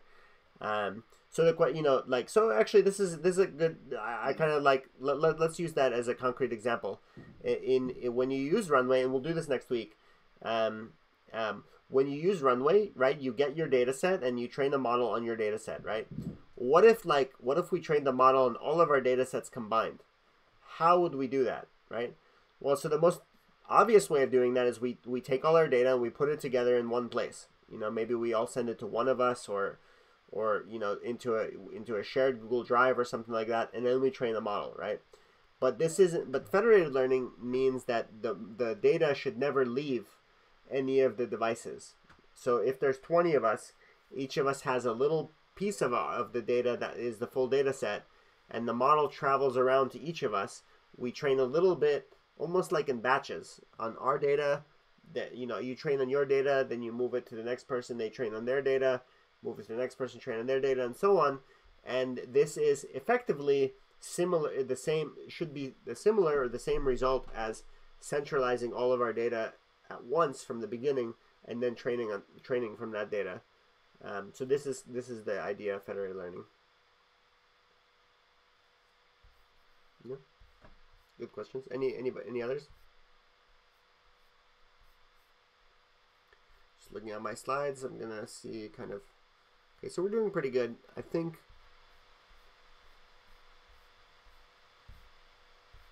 Yeah, I think we're doing well. Okay, so I'm gonna get back to the slides, and get back into. There's a question in the chat.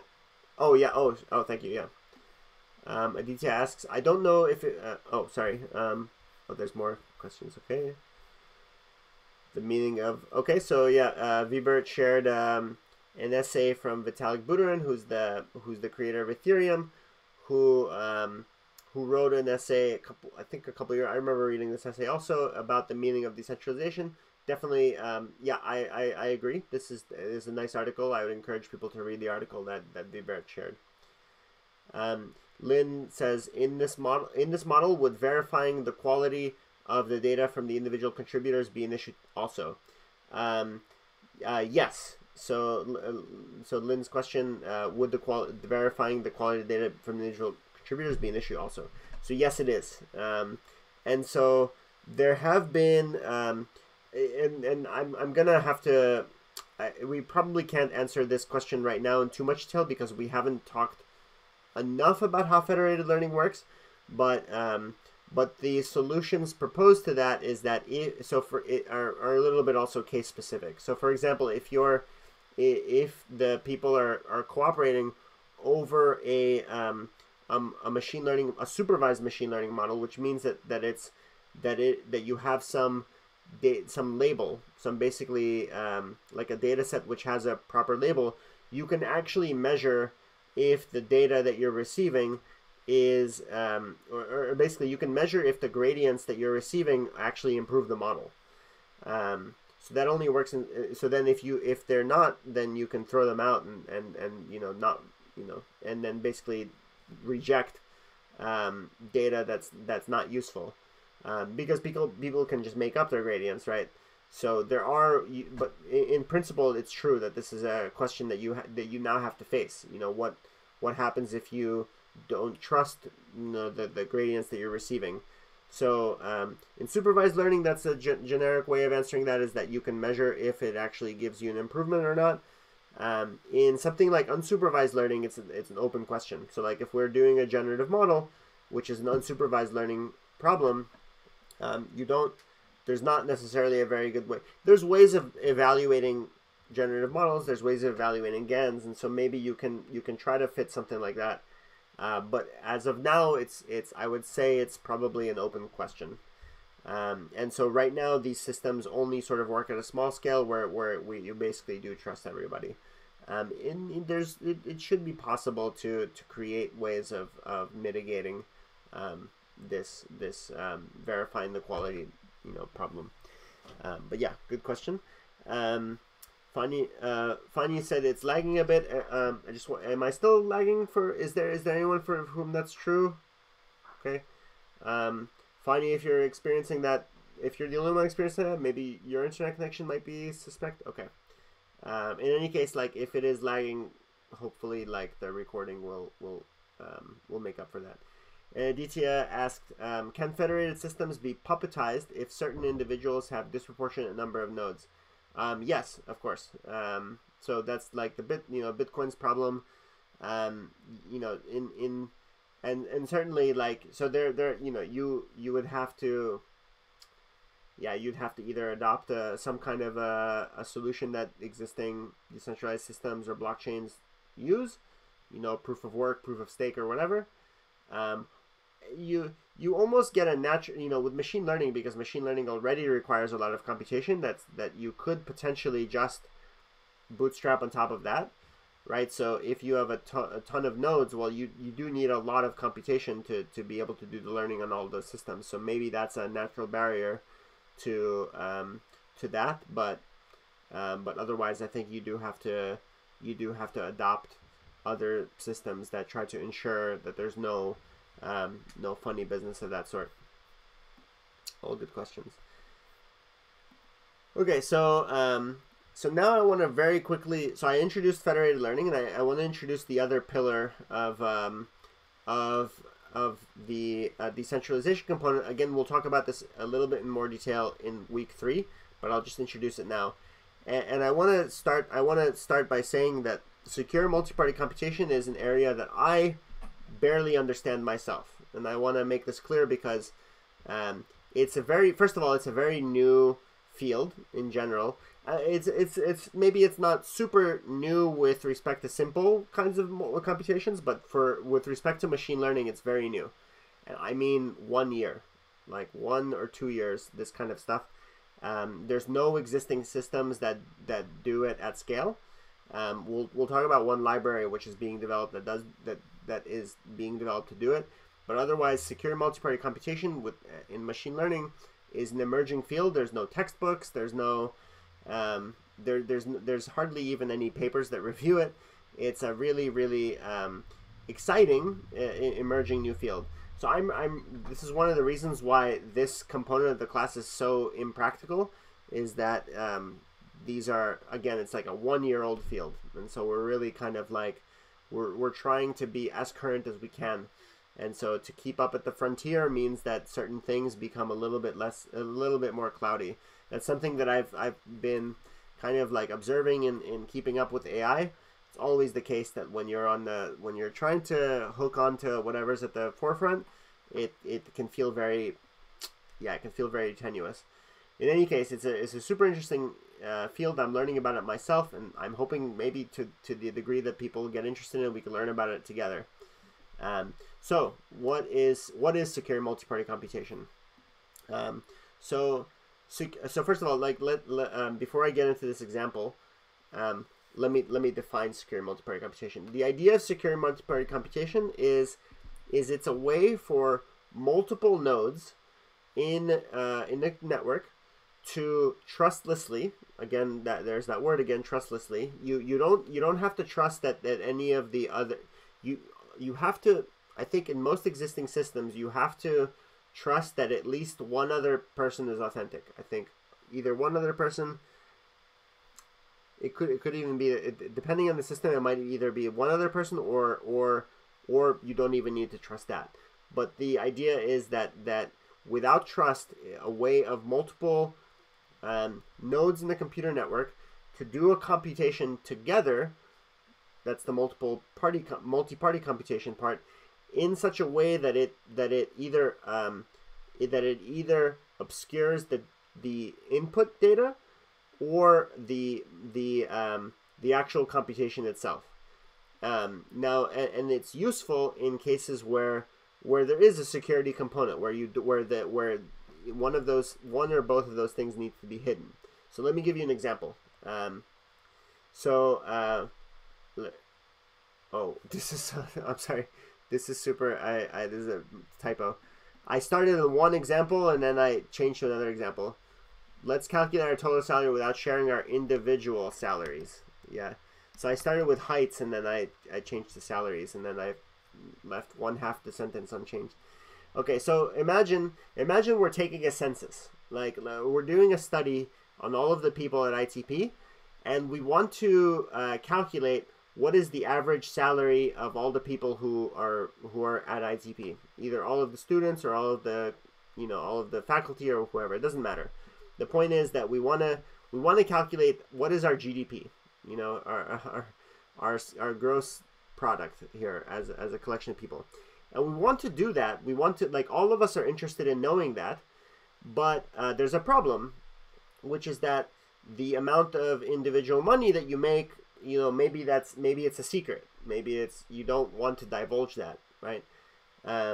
So how do we, is there a way that we could figure out how much money we collectively make so that we all know how much money we all have without telling anybody else our individual salaries? So that's an interesting problem, and it gets to what we were talking about earlier. Like, can you do a computation on private data while keeping that data private? So it turns out with secure multi-party computation that there are mechanisms for doing this, which rely only on which basically okay. So I think the best claim I can make is that that they're secure in the sense that they do not leak your data as long as at least one other node is authentic. They may be not secure in the sense that they'll give you the correct answer. I think more is needed to do that, but they're at least secure in the sense they guarantee privacy in the following protocol. So here's one protocol that you could use to do this exact calculation. So here, let's say we have 3 people, and their salaries are $72, $56, and $64.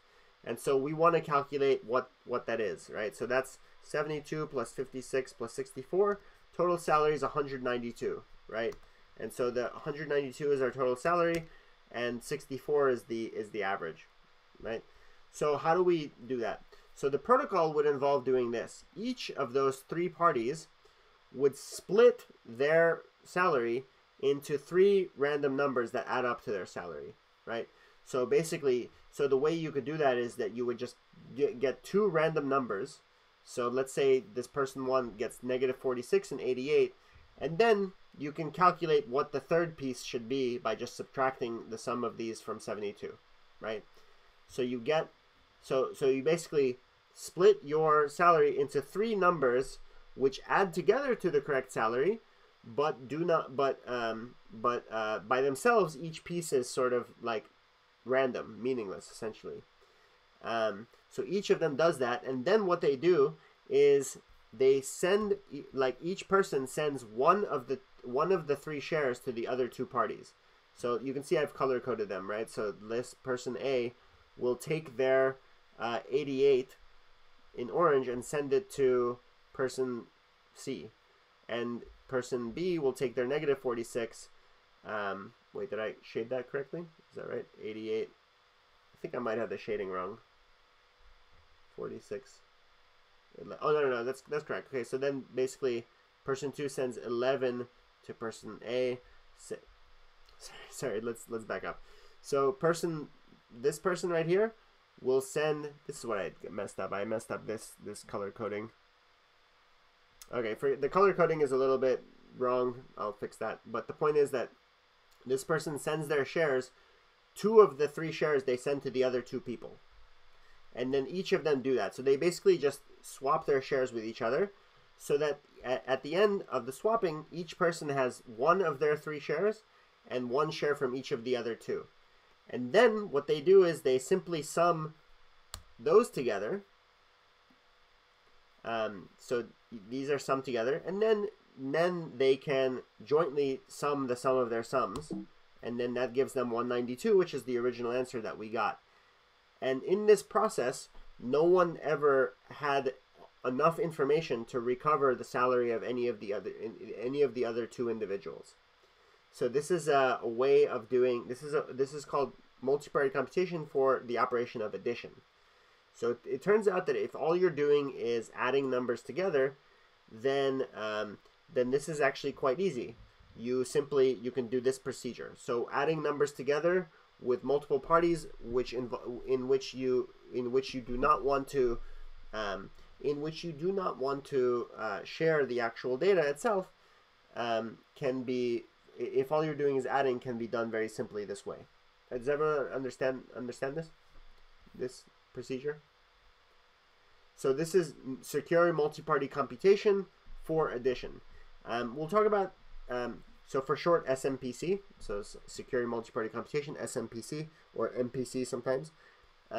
SMPC is an emerging study in cryptography. It's a way of doing cryptography, and you can do it for some operations easier than others. So for addition, it's straightforward, addition and subtraction. There are ways of doing it for multiplication too. The protocol for multiplication is more complicated though. It can be done though. There are some operations which are extremely difficult. So for example, to do a comparison between two numbers. So let's say you and I wanted to figure out who has more money, right? Like let's say person A and person B want to know which party has more money than the other without sharing the actual amount of money. So you can do that with SMPC too, but the protocol for that, as simple as the actual underlying operation sounds, is actually really complicated. It turns out to be very difficult to do that without doing just just revealing. And now, so the connecting this back to machine learning, is nothing more than a series of many operations done in parallel. And those operations involve additions, multiplications, also activation functions. Next week we'll talk more about neural networks, do a review of neural networks and so on. So we'll see the mechanics of neural networks. But for now, it's sufficient to say that neural networks have a bunch of these operations that we need to be able to do SMPC on in order to apply SMPC to machine learning. And it gets pretty hairy, but that's like a small introduction to SMPC. Now, if you could do SMPC on a neural network, then potentially you could use it to actually distribute the neural network itself. Now, in the example that I showed you, that was just used to keep the to basically preserve the privacy of the internal data. But SMPC could also be used to keep the privacy of the neural network itself, like the parameters of the model, the weights and so on, because those also need to be. Those are also just the factors of the computation. So it turns out that potentially, if if this technology were applied correctly and at scale, you could potentially use it to preserve to make the network itself private. So, and when I say private from who? Private from everybody. So imagine that these 11 people are jointly holding a neural network in such a way that they do not have all of the information necessary to do a full forward pass through the network. And I'm sorry, I'm using a lot of terminology that those of you who are unfamiliar with machine learning may not already be familiar with. Forward pass, for example, activation functions. I will be introducing those more in next week. You can also watch from the neural aesthetic. We go into these into detail. So you can also, if you're interested, you can look that stuff up in those videos. But I will be introducing this in more detail next week. In any case, like the only point for now is that it is in principle possible for the computation to be for the neural network to be such that to do any computation through it requires everybody, and that's and also that no individual can do the computation alone. So that's very interesting, right? So that's getting close to what we're kind of interested in, right? Which is this, decentralized, machine learning, right? And which is a prerequisite for the autonomous artist concept. So some applications of SMPC, generally speaking, guaranteed privacy between providers and consumers, A lot of the most like low-hanging fruit, so to speak, are consortium use cases. So for example, imagine a consortium is like a collection of companies. So it doesn't have to be peer-to-peer, individuals. It could be companies, for example, that wanna keep their data secret from each other. So maybe 10 hospitals want to be able to pool their patient data together in order to learn something interesting from that data, but they do not want to share that data with each other, either because of regulations or because of privacy concerns, whatever. But could they learn something from that data? Because what we know from machine learning is that the more data you have, the better your application gets. It just learns more. There's more to learn from, and so it's a huge bottleneck in order to be not able to create these data sets because of the effectively because of regulations. And so a consortium could get around this potentially using SMPC. And then peer-to-peer networks, turning computation into a public good. This is like, I think I wrote that sentence a little while ago. Well, that's exactly what we're going to be doing with the AAA. So let's just get into that. And then the question for me, like getting back to the autonomous artist, is that can such a peer-to-peer network collaborating over some computation make art? And would it be art actually? And so let's suppose that our model is split into a secure multi-party computation grid, and then in order to and then we use that grid to train a generative model on pictures, on artworks, on music, on text, whatever it is. And then can someone then can we sample artworks from this computational grid, right? And this is basically what the autonomous artificial artist is, sort of finally getting to it. And of course, I shouldn't say that this is at least one way of doing it. It's the way that I think is the most. It seems to be the most feasible right now. I've explored other ideas. I'd be curious, like what other constructions might be used to satisfy the original criteria. But this is sort of like finally getting to the punchline, what the autonomous artificial artist is.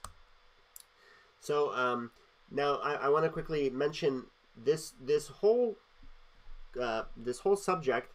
I have been trying to study this in the context of a project that I call Abraham. I've been doing this for the last 2.5 to 3 years, and I've made extremely little progress. So the class is not on Abraham specifically, but I want to mention Abraham right now because Abraham is like this art project that I've been using to explore this.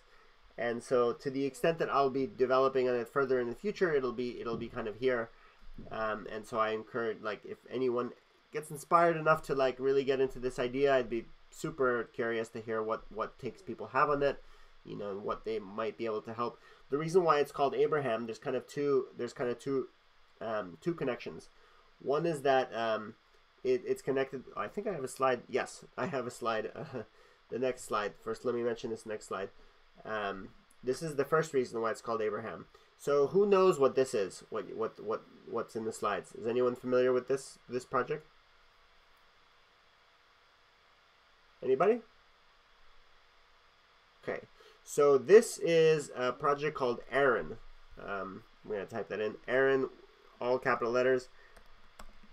And it's by an artist named Harold Cohen, who died about 2 years ago, I think 2 or 3 years ago now.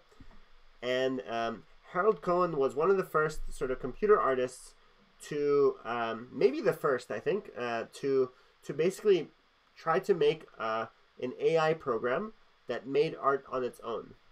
And he called it Aaron.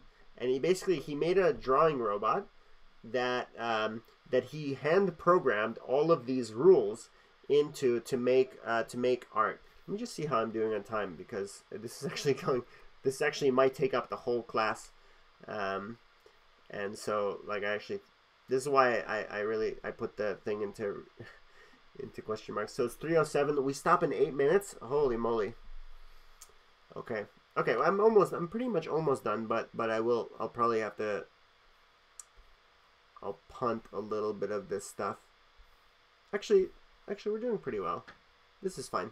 Okay, good. So let me just mention this, and then we'll break. The idea of Aaron was to basically he hand programmed all of these rules, and they were sort of random rules. They were stochastic, and they were kind of like embedded with some randomness, and so they would make artworks, right? And originally Harold Cohen said that Aaron was supposed to be the first one of these that he made. He was going to devote his life to making a bunch of these robots that would make art, and that he would name them alphabetically. So he started with Aaron, AA, and then it would just continue onwards. And I'm quite inspired by this project. You know, I've always been interested in AI arts. I found this project to be very inspiring, and so I thought Abraham was really like the second, you know, name. I think would have been a good choice for the second robot that he would have made. He never got to it though, because he basically spent his whole life, pretty much like 30 or 40 years, working on just Aaron, and then he died. And so like he never kind of got to the second one. So Abraham is in some ways an homage to it. There's a second reason, which is that it's actually it is a little bit of a strange reference to the biblical figure. Of course, that maybe you've noticed that this looks like a Ethereum logo in the Star of David shape. There's a connection that I make using a psychological interpretation of religion that I write about in the initial essay to Abraham. It's not important to this class because this class is not about Abraham per se. It's about the construction of the autonomous artificial artist. But for anyone who's interested, if you go to abraham.ai, there's a link to the first essay which describes this. Anyway, I also mentioned briefly earlier artificial life. So some of the precedents, some of the antecedents to this study, artificial life is the field that's concerned with, you know, basically simulation of biological like computer agents which mate and breed and all of this kind of stuff. And so this is also a sort of an influence that we're kind of going on top of. I also want to mention Electric Sheep. Maybe some of you know this project. It was made by someone named Scott Draves. The idea of Electric Sheep is basically it's a screensaver that is generated by the combined computational power of a network of volunteers while their computers sleep. And so Electric Sheep is basically a good example of crowdsourced art. There's no machine learning component to it, but it's a nice influence on this. I'm also influenced by simulation. So you're looking at like SimCity, Sim Life. These are games by Will Wright, The Sims. There's a really interesting sort of like emergent behavior that comes out of small interacting agents. And so this is kind of very much like, I think, in parallel to some of the themes that we're exploring in this class. And then the most recent thing is this wave of AI arts that I've been a part of. I've been really fortunate to get to know a lot of the artists in this space. AI art is kind of just like the use, more or less the use of deep learning for making visual arts and so on. And so this is kind of also an influence on this space. And okay, I'm actually gonna pause there. We're gonna get into the AI art next week. We're gonna basically talk about AI arts. So I'm gonna introduce machine learning more properly, a sort of review of neural networks. We'll talk about generative models and AI arts, and then we'll get into it. We're gonna do a tutorial on generative models. I'm thinking to bring in some Runway and Colab into that. So next week we're going to kind of get away a little bit from the autonomous artificial artist concept and away from decentralization to just focus on now that we've got the whole idea out there. I want to now begin to attack each of the individual components, and then later in the class we'll kind of get to combining them.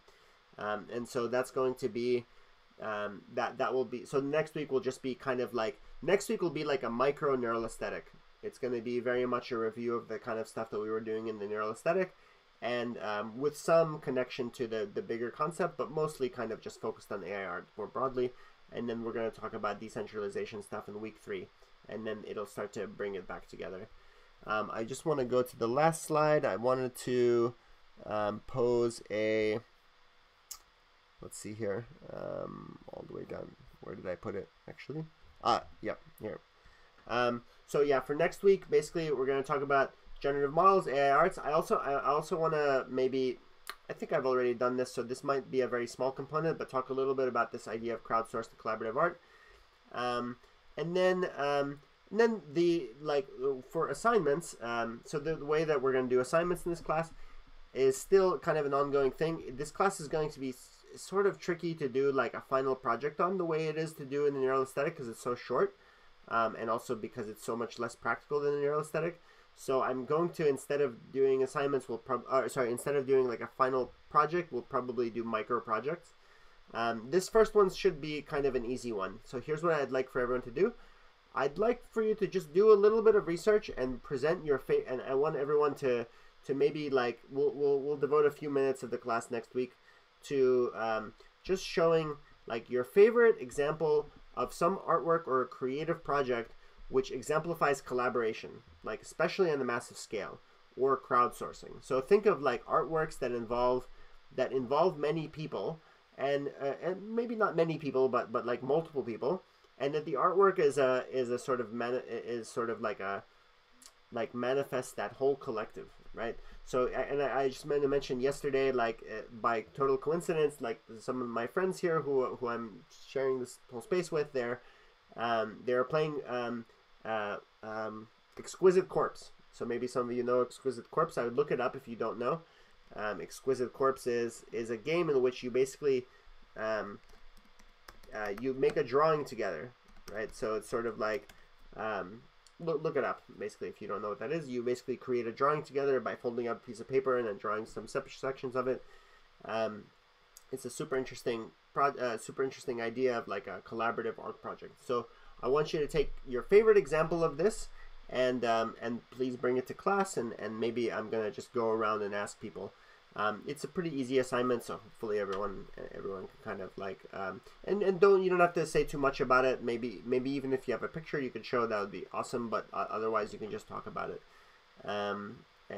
Or if you have if you want to bring in links are also good. So if you have a link that you can talk about, I can put it on the screen and screen share it.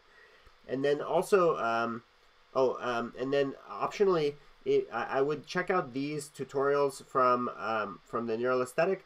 We'll be kind of reviewing this next week, but if you want to get a head start in it, these are just some of the tutorials on generative models and using a terminal more generally that might help you get a head start in this class. We'll be reviewing some of this stuff in the following in next week.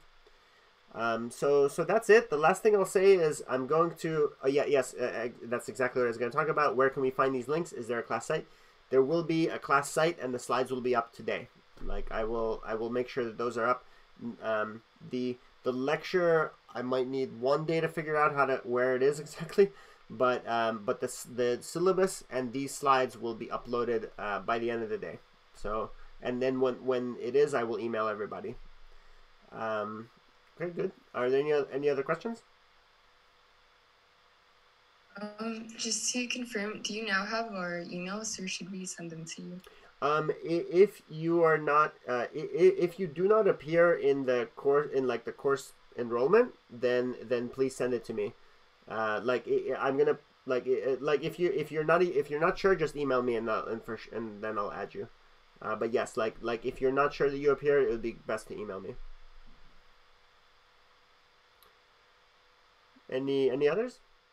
And I'll also announce my office hours when I figure them out. For most likely, just this week will probably be easy, but let's say Wednesday.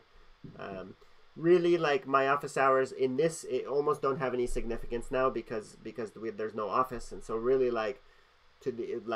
people should feel very much feel free, please, to reach out to me individually, and we can have office hours more or less every week. Especially as people get ideas for project. I'd be very curious to hear what people are interested in this class, especially as we begin to unpack it. But I will try to have a formal office hours, maybe because for the sake of scheduling, maybe some people will find that useful. Any others? Okay, great. Okay, well that's all. So like I said, everything is going to be online soon, and I'll be contacting you end of the day. Thanks everybody, and have a good rest of your day. Thank you. Thank you. Mm-hmm. Thank you. Yep. Mm-hmm.